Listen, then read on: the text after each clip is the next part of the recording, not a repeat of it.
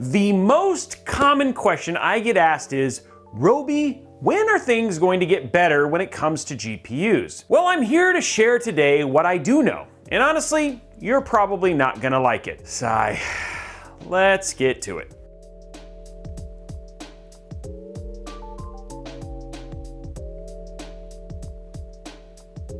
The funny thing about us TechTubers is that we love to give updates on GPUs. I mean, let's be frank, a lot of TechTubers are posting updates on a pretty regular basis. That's why outside of answering questions on live streams about this very subject, I've pretty much avoided putting videos up on my channel. However, in the past few weeks and few days, I've seen a number of posts and responses to my tweets and other things that are either people not really knowing what the heck's going on or saying that things are getting better. And they're just overall odd responses to actual deals on GPUs. Yes, guys, those are the new MSRP prices. And I knew it was now time for me to actually do one of these updates on my own. So here it is. Here is when GPU prices are gonna get better. Nobody knows. Nobody has any idea when it's going to get better, and frankly, you might as well be using a Ouija board because there is so much random going on in the world right now, it's pretty much impossible to predict. Here's what we do know. It's not any time soon.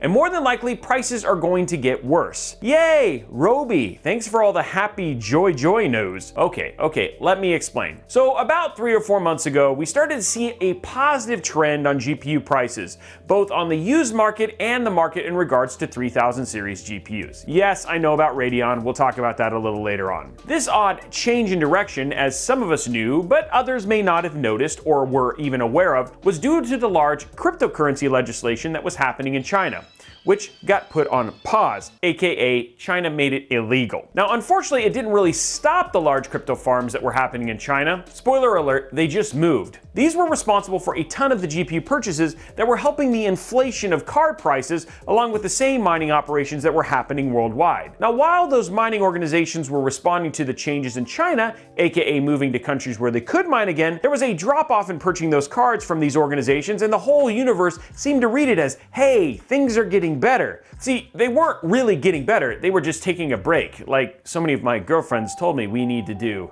quite a lot. Fast forward to today.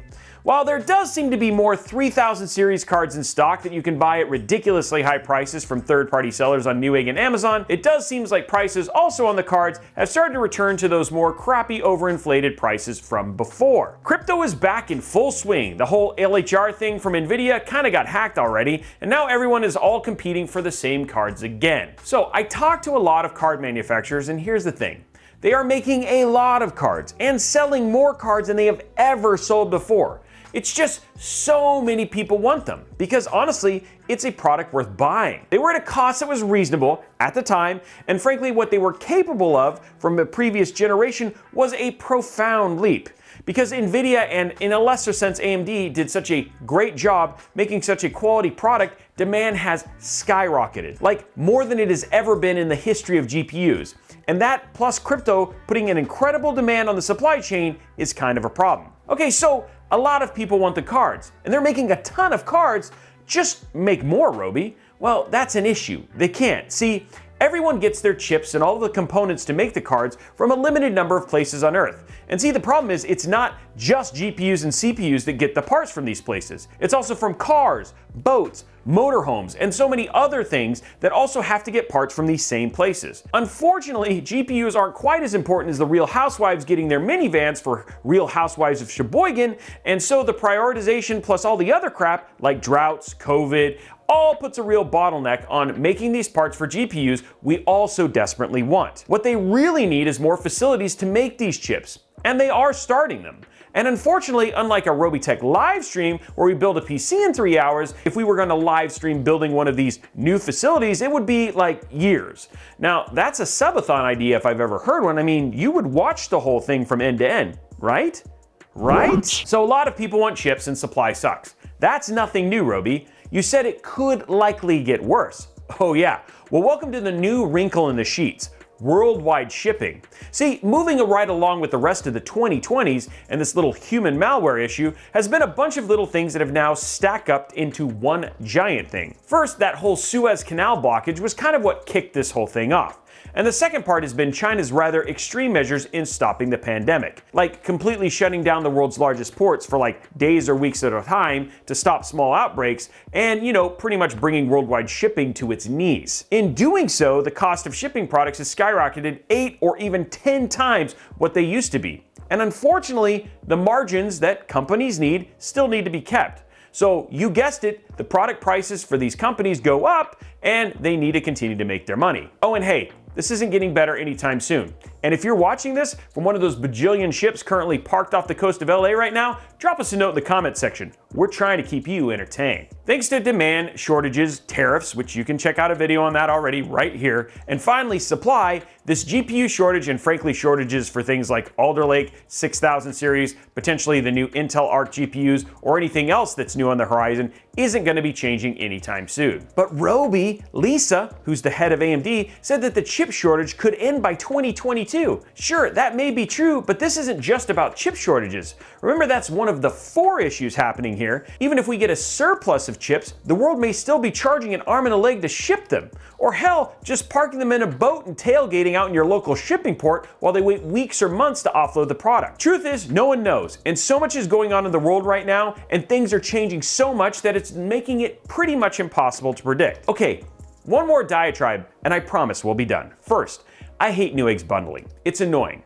I know they sponsor my show, but I don't like it and I have complained. However, don't blame Newegg for the prices of the GPUs, independently of the bundles. They don't set those, the manufacturers do. So that $2,000 3080 Ti, that's not Newegg's price, it's Asus, MSI, Zotac, etc. Blame them for the bundles, but don't blame them for the prices. So I might as well close out this video with walking you guys through the order of basically how do we get them for the cheapest / best, all the way to what is essentially the worst. Number 1, Best Buy in-store drops, or getting Founders Edition 3000 series card. Yep, like unicorns, they do exist.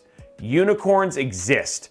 Don't fight me on this. The thing is, they're the only things that are at that price that we originally heard way back in the day. And the only place to get them is Best Buy, which means you're standing in long lines, potentially in the rain, the snow, all of those things just to make sure that you can get one of those unicorn Founders Edition GPUs. Number 2, the EVGA-Q. Let me be honest, the lines are long, like really long, and it's gonna take a long time, especially if you're waiting for a 3080. But they have the most reasonable prices of all the board partners. So kudos to EVGA, they've been doing a good job of protecting those prices. But even they've been impacted by those shipping charges. And you can see that now in their current prices. Number 3, Micro Center in-store lotteries. You are buying a card, nothing else, no bundles here, but you need to live near one of these mythical places and stand in line in the morning. Like every morning. Early, just for a chance to be able to buy one. But again, no bundles, so it's better than some of the other options we'll talk about later. Number 4, Best Buy online drops. I'll be honest, these have been getting better, but no idea when they're happening, so you know what, you can't really plan around them, which kind of sucks. They just kind of happen, and when they do, hey, if you're not there within the first, 2 minutes, you're probably SOL. Number 5, Newegg Shuffle. Like the tides of the ocean, these are predictable. They happen all the time, and you can get on them on almost a daily basis. But on top of the GPUs, you may also end up buying a Flovi. No, seriously, they may bundle a Flovi with your GPU. Oh, Newegg. And then finally, number 6, Amazon. Yeah, you could get one from Amazon.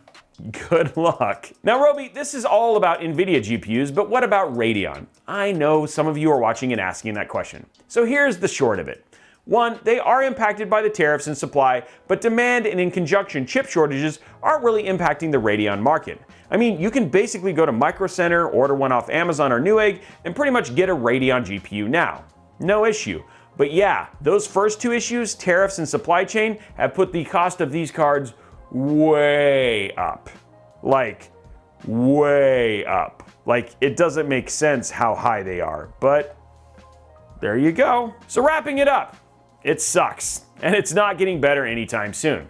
You have some options to get a card, and when it's better, you'll know. Until then, the answer is, it's over when it's over. So what do you think about this whole thing? Is there something that I was missing when I covered all this stuff in the video? Is there some other new additional thing that I may have missed that might be worth covering? Do you agree or not agree on something I said? Or hanging out on a boat on the coast of LA?